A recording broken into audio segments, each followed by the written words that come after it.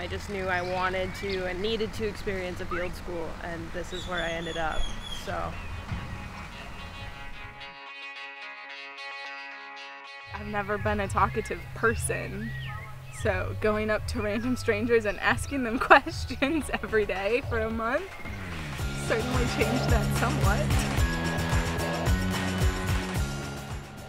As part of a long-term study, because we partner with the Sugarcane Industry Research and Development Institute, we are collecting information that will benefit them in their training of farmers, both in technology and general human development.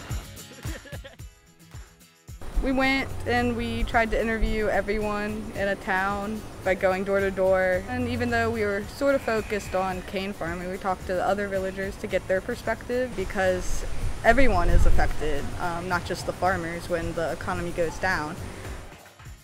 Should sugarcane prices fall, how will you and your family sustain your livelihood? Because most of the people in these villages, even if they're not farmers themselves, have links to sugarcane farming. So if the prices do drop significantly, which CRD talked about potentially happening when we went to visit them, then their lives are going to have to change.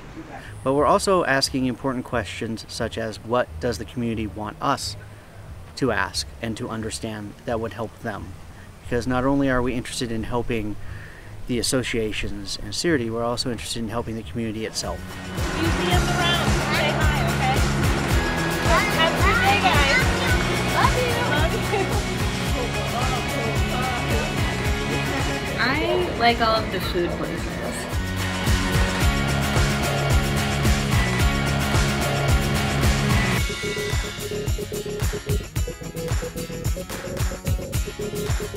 Sometimes we didn't have hot water.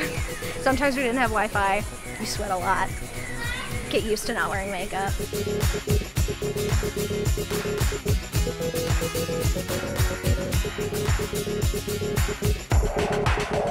We got to climb a really tall temple and feel like you're about to fall off of it.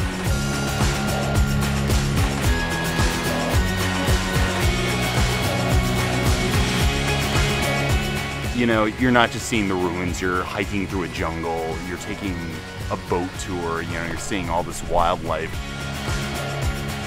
So not only do we spend, I think, 4 or 5 days in classroom activities, but then the rest of the month we're actually doing it.